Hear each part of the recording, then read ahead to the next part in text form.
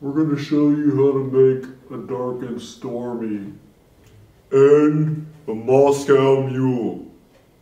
Step number 1, admit that you are thirsty. Man, I'm thirsty. I'm really thirsty. Step number 2, put ice in your glass. I'm gonna have to chop this ice up just a little bit. Before the show started, we went to the creek, broke out some ice.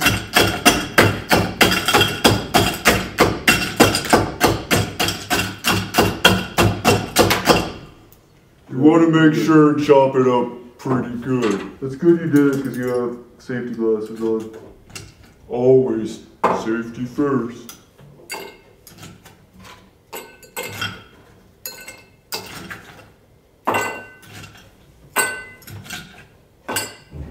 That's pretty good. Step number 3, cut fresh lime and squeeze over ice. I like to cut mine in half. Some people like to cut them in quarters.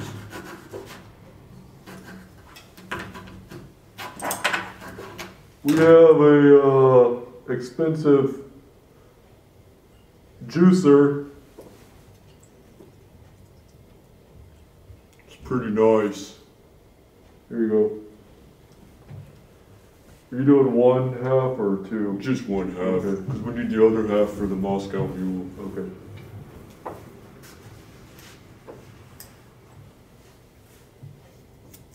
Go ahead and read step 4. Step 4 is you pour 2 ounces of dark rum over your ice. 2 ounces is also 2 ponies. We're actually using black strap rum.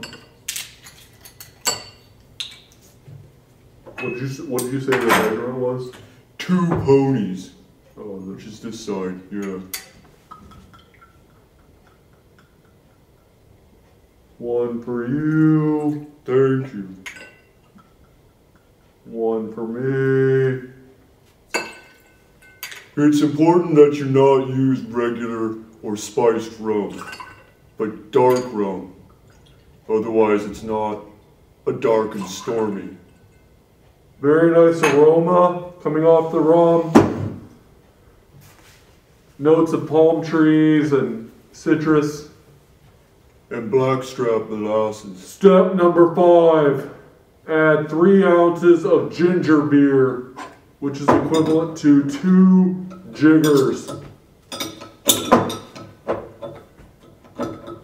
Yeah, you could use this right here. There you go.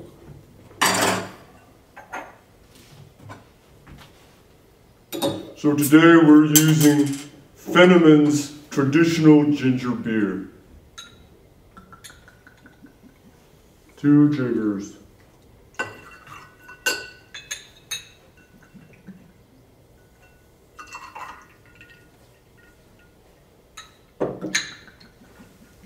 Now, some people like to use a little more of the ginger beer.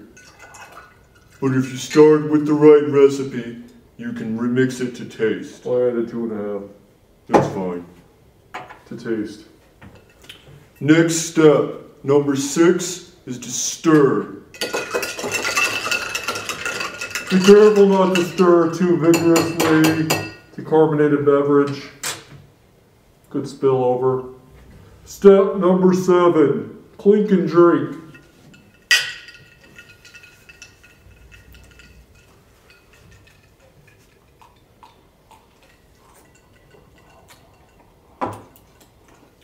Man, that's pretty good. Oh, super tasty. Oh.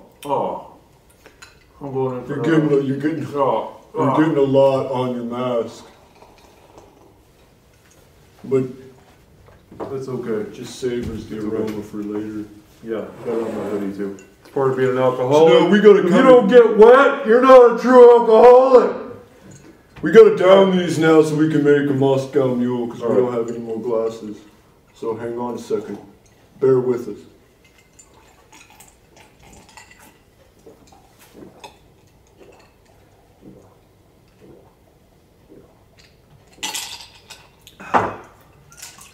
Man, those are pretty good. Oh, that was tasty. Next step It's getting wet is step number 8, and this is when we start making the Moscow Mule, which is basically just a variation on the Dark and Stormy. I feel like I'm breathing nutty kerosene. Kerosene flavor. So good. That's the dark rum. Yeah, it is. Talking. Okay. Alright. So, step number 8 is repeat steps 2 and 3 from before, which is put ice in glass, cut fresh lime, and squeeze over ice. And we can do these fairly quickly since we're already prepared from having made the Dark and Stormy. You need more ice or just one more piece. Alright. It's going to make the meal good. I'm not quite as good with the squeezer as my associate here. That's true. Give me the fruit forceps when you're done. Here you go. Oh. Well, maybe I'm about as good as he is. We can cut that out. Alright, we'll fix that in post. Alright. What else do we need to do? 9 is you. Alright. Add 2 ounces of vodka. And again, that's 2 ponies, which is the smaller side of your Add 2 ponies of vodka. 1.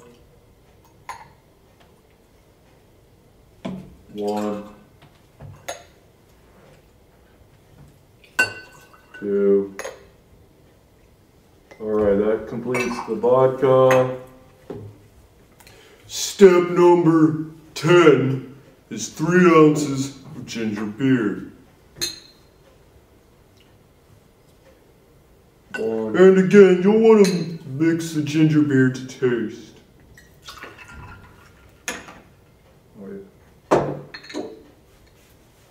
I like to go a little heavier on the ginger beer, so I like beer.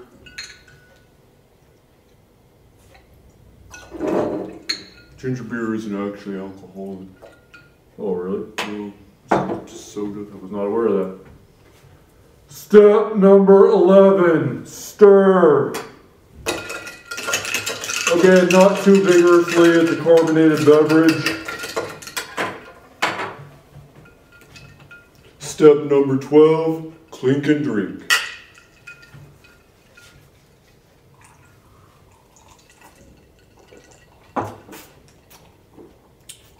Man, that's refreshing. I like a Moscow Mule on a sunny afternoon. It's a nice, refreshing drink. It is refreshing. I think it's worth noting that my favorite was the Dark and Stormy. The Dark and Stormy is a classic. Yeah. So that is how you make a Dark and Stormy and a Moscow Mule. 2 variations on an excellent drink. You got a lot of drink in your beard. I'm working on it, I'm talking. You talk for a while.